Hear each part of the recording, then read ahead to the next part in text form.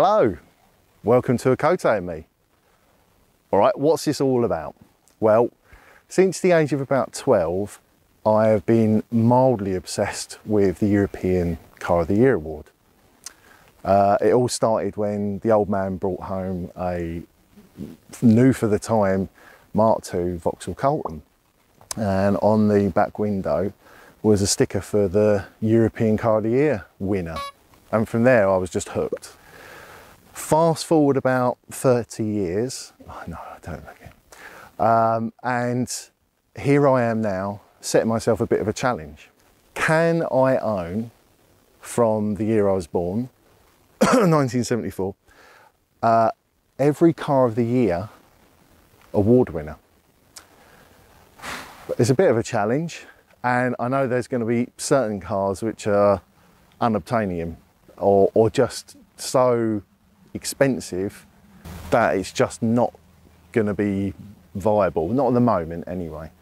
But I want to try and see what these cars are all about. Why were they awarded the European Car of the Year? What is it that made them special? So that's where you come in, lovely viewers, as I invite you to share the pain and misery I'm about to put myself through, all in the name of car science. Finding, fixing and driving some 30 odd European Car of the Year winners. This is going to be fun. Anyway, where do we start? The 90s. New model, the Mondeo in Britain today. It's not radically new, it's not made in Britain, except for the engines. But Ford's hopes are riding on it. Project CDW27 was the name given by Ford for its first global car. 7 years and $6 billion in development, the Mondeo went on sale at its launch in March 1993 at the Geneva Motor Show. The Mondeo was to replace the ageing Sierra in Europe and the Tempo and Mercury Topaz in North America. It's fair to say Ford was in the doldrums with its model range and knew that they had to deliver a completely new class-leading design to stand a chance against its competition. Safety was predicted to be a more important element in car design early on in the Mondeo's development, and so it came with an impressive safety package which included a driver's airbag as standard, which was a class first. Ride and handling were also high on the Mondeo's priority list. Its incredible driving dynamics were shaped in part by the engineering brilliance of Richard Parry Jones, who would go on to influence the way Fords would drive for years to come. Alright, well, enough with the history lessons.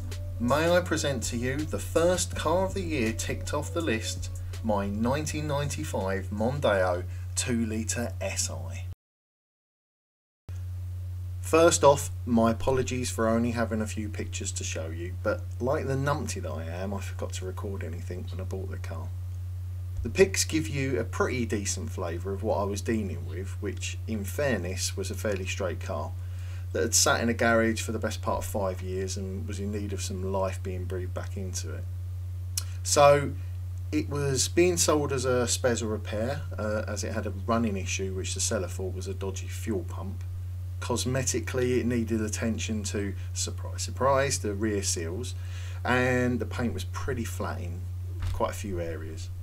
The interior was in excellent shape thankfully, and just needed the radio to be refitted. Footnote, it was a pig of a job and it wasn't very easy at all. Anyway, let's get on with making this thing roadworthy, shall we? Priority number one, get it running.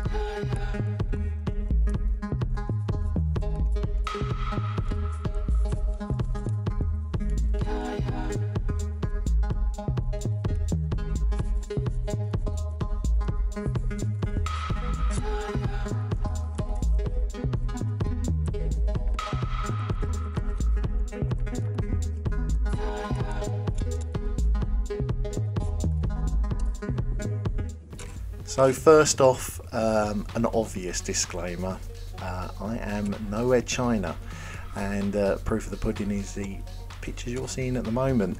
In all honesty, I didn't think this is a job I couldn't handle, but the Haynes manual and various sort of online guides were basic at best at how to get the lines off for the fuel pump. That was a real struggle, and as you can see, I was using all methods of medieval torture to try and get it off.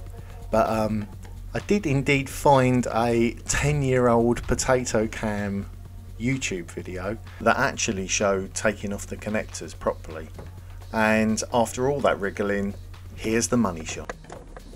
Oh, there it is. Whoa.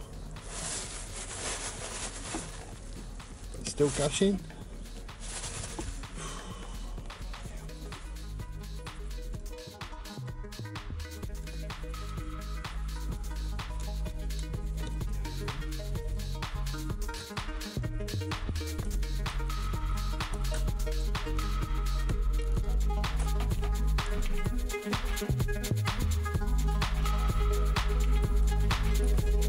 Push, Mrs. 16 Valve, push!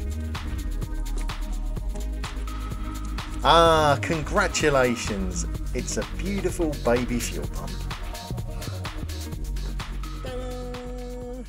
So the strip of the fuel pump begins, but I can't help thinking I've seen that face before. For mash, get smash.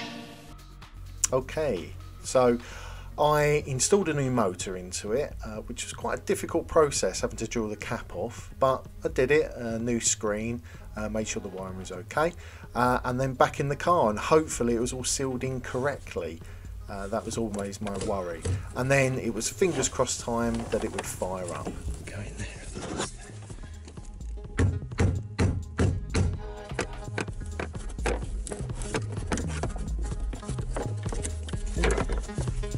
Clickety click. Right, here we go then.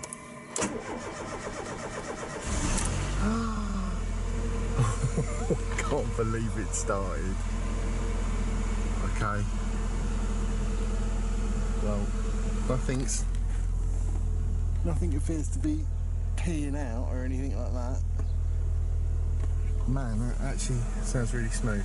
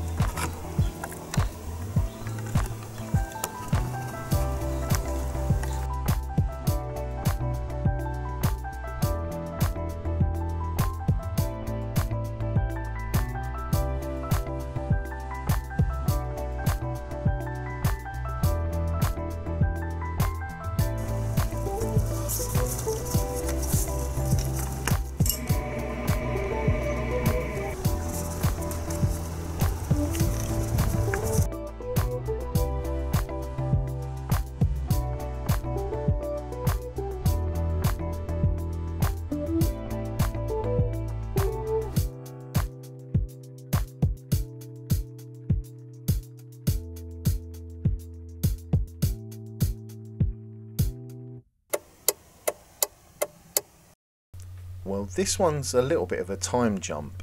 This happened quite a way after the stuff you've just seen. It had actually been for an MOT, but it had failed. One of the fails was the tie rod end, obviously was split. So here's me, never having done one of these before, getting the old one out, and as you can see, absolutely knackered. So yeah, it was quite an experience. getting it out, levering it out, but nice new shiny one ready to pop back in, which is all good. And I didn't do the other side purely because the MOT didn't require it. In hindsight, I probably should have done both sides, but hey ho, it was just really to get it on the road. So it was a bit of a fight popping it back in, but I got there in the end. And as you can see, once I've done all that up, one shiny new tie rod end.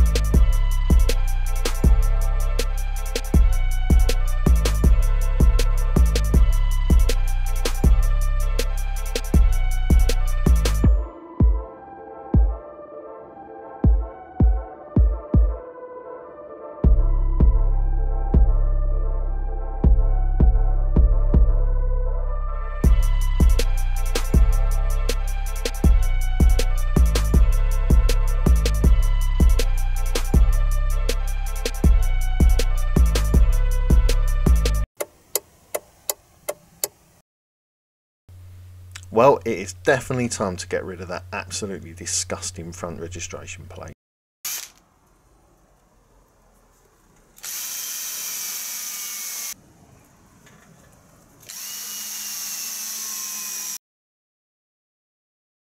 And there you go, lovely shiny brand new plate on the front and the back as well. I did keep the original dealer plate from the back of the car, and I'm going to try and get one of those replica services and get them both printed up. But I think it looks pretty good.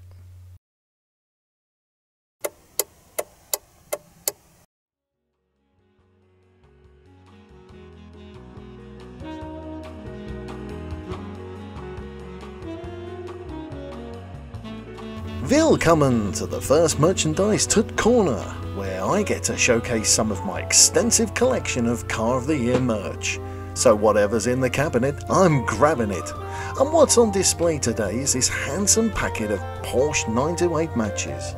Imagine stepping out of your oil crisis friendly V8 Grand Tourer, adjusting the lapels of your crushed velvet dinner jacket and making your way to the table you reserved at the local Bernie Inn. Prawn cocktail, 12-ounce T-bone and a slice of Black Forest Gatto, all washed down with a nicely chilled glass of Liebfraumilch or 4. And the finale to this fabulous banquet is striking one of these Teutonic tinder sticks so you can enjoy the clean, crisp flavour of an Embassy Gold cigarette. Lighting fires has never been so stylish.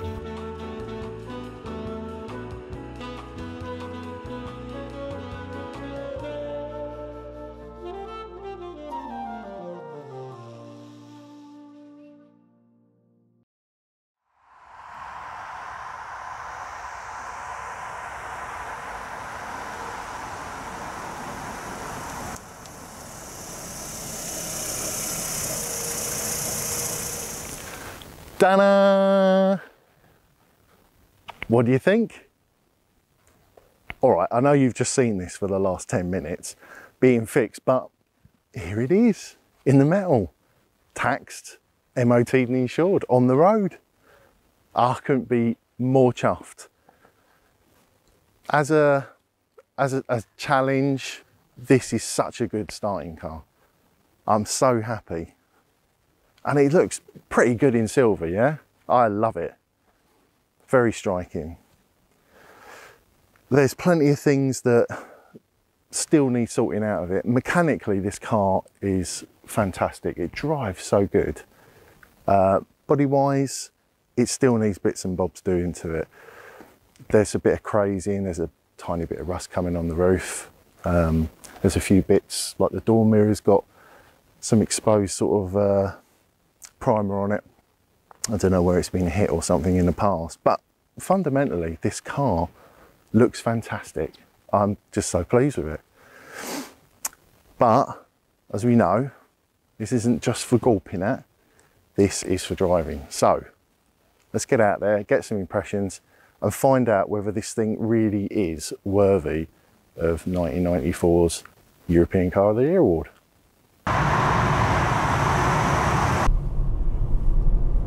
So, what's it like driving CDW27, Ford's world car? Well, you can see Ford put a lot of effort into this one. Straight out the box, the Mondeo has set the bar exceedingly high. It had its work cut out with competitors like Nissan Primera, Toyota Carina E, even the old Peugeot 405 was still setting a benchmark for ride and handling. But in one giant $6 billion stride, Ford eclipsed all of them.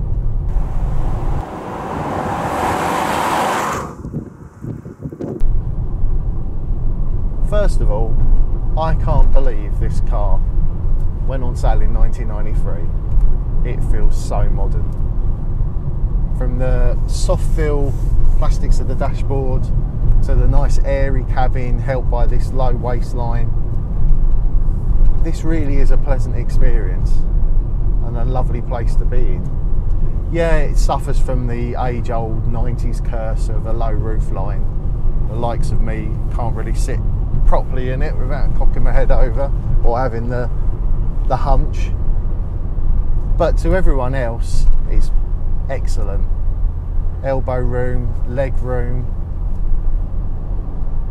Ford really went to town with making sure everyone that drives this car was going to be comfortable. The range of adjustment for steering, in and out, up and down, seat height adjustment, even the seat belt height can be adjusted. Just means everyone can be comfortable in it. There's no compromises. Well, unless you're 6'7". What's great is the interior switchgear, the knobs and buttons and levers. They all feel still very crisp in their action. One thing I absolutely love about Fords of this era are the stubby indicator stalks and wiper stalks. These things feel so good to use and they look really good as well. I absolutely love these things.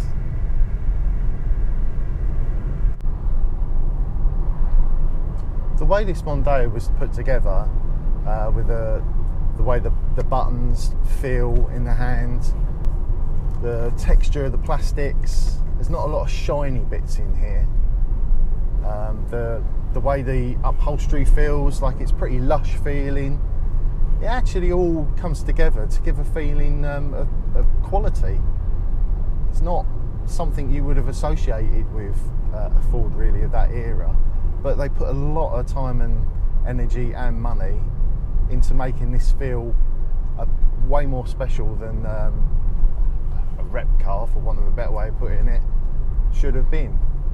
I think it has to be applauded really, because they could have cut corners a little bit, but I think it's testimony to just how well they did putting it together, that a car that's 25 odd years old now still feels good.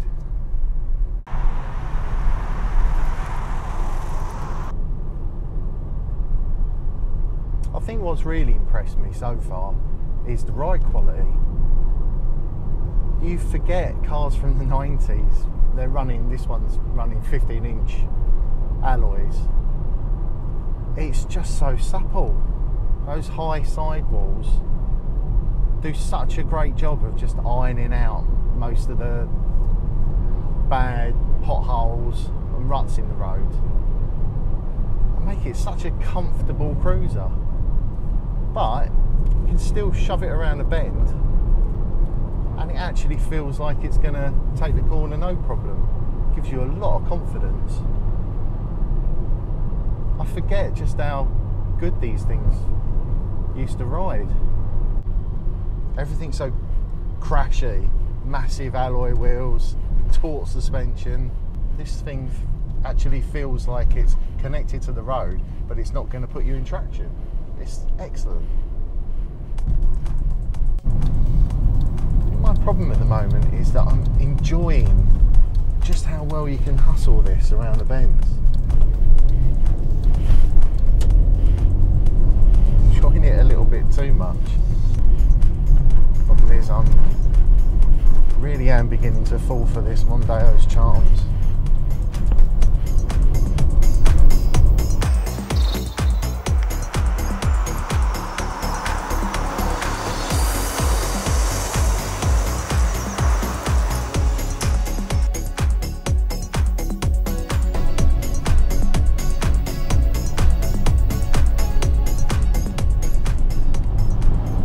Cars of this segment aren't really meant to feel like this.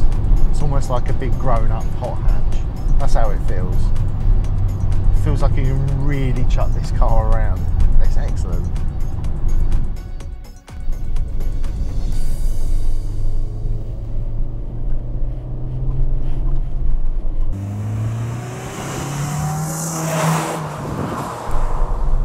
The Bridgend built Zeta engine.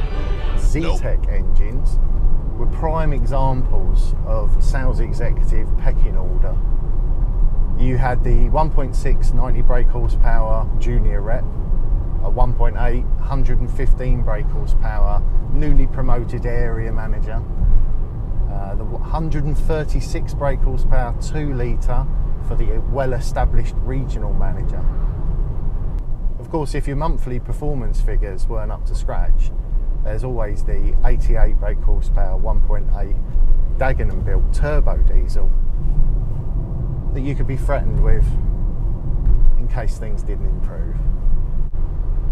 Oh, and of course for the high flying executive, there's the 170 brake horsepower Cleveland built Duratec V6, but you couldn't order that at launch.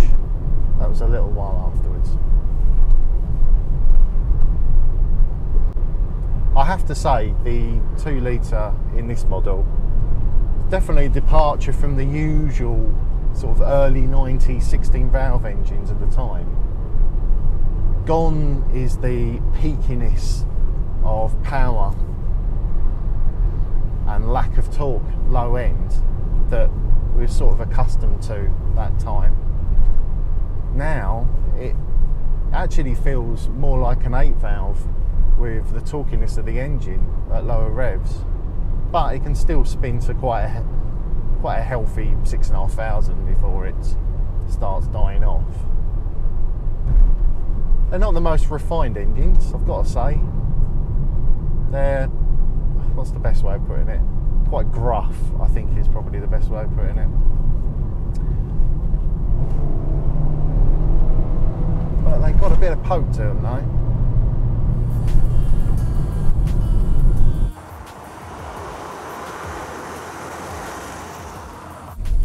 So the Mondeo can be hustled down a back road like a sports car, but what's it like in its natural habitat?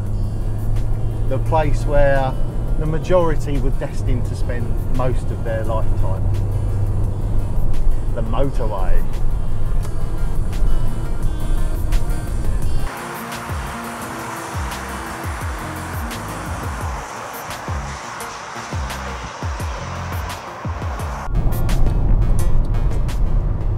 Well, immediately I'm struck by the fact that I'm doing 70 miles an hour and I've got just over 3,250 revs. It's quite buzzy. I mean, law-abiding sales reps might start getting the old ear bleed after a while, having to go up and down the country in one of these. But this is the close ratio gearbox because it's the SI model, Bolt. So you know you put up with the buzziness to have that urgency when you're milling around town. But I'm sure the normal ratioed 1.6s and 1.8s were much better on the motorway than this. A lot better for your ears anyway. So one thing I don't think you get a lot of on car reviews and road tests is the passenger's opinion of things. So I've been racking my brains at how I can do that best, and by the magic of television, I think I've got the answer. Ready? Oh, well, that worked a treat. Oh, tea. Cheers. Ah, so how's the review going? All good? Enjoying it? Like the car? It is lovely. Drives really well. It really does. You want me to get back on with it, don't you? Okay. Sorry. Okay, right, let's get on with the review. First things first, I am very tall, 6'7", so I'm not really going to fit in the backs of many cars comfortably. But saying that, this isn't that bad. I mean, this seat is set up for a 6-footer, and I can get my feet underneath. You know, at a push I could get my knees together. Anyone of a normal height will be fine here. The rear bench is really soft, but nicely padded. You even get central armrest. Oh, all the mod cons. There's ashtray. You remember smoking? This model, the SI, it's got keep fit windows, so you don't get the fancy stuff until the gear model, but it's all right. It doesn't matter. I suppose the only thing, again, the 90s cars afflicted with is the curse of the low roof line. So my head's sort of scraping the roof, getting a lot of friction burns from that. But other than that, because of the way that the chassis is with coping with the bumps, it's very, very supple and soft. It's a really nice place to be. But I think I really need to be up front driving, so let's get back up the front. Oh! We're not in Kansas anymore, Dorothy!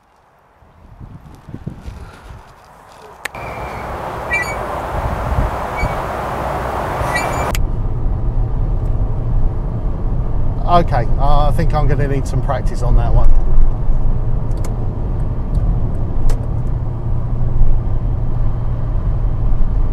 I'll tell you what, these things really do soak up the miles well.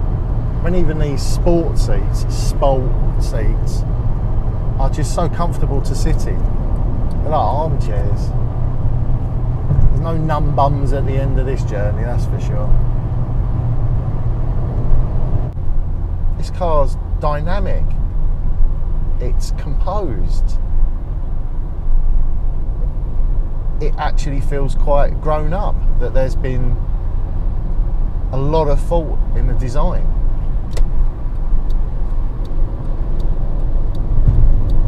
I wonder so many people were eager to get behind the wheel.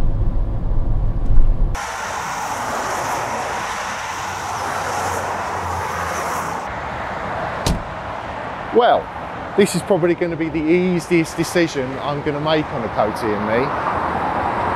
Is the Ford Mondeo deserving of the European Car of the Year award for 1994? Yeah, of course it is. Ford were desperate to change their image from safe, conservative and quite frankly boring maker of cars, and the Mondeo was the catalyst for that change. Revolution started right here with the introduction of the New Edge design philosophy. Cars like the KA and the Puma, and in 1998, the best of them all, the Ford Focus. And change really was to do with this car. It was all thanks to Mondeo, I think. So, to the Coty judges, I salute you. To Ford and their Mondeo, chef's kiss. Mwah. And to you, dearest viewer, thank you very much for watching, and I hope I'll see you in the next episode.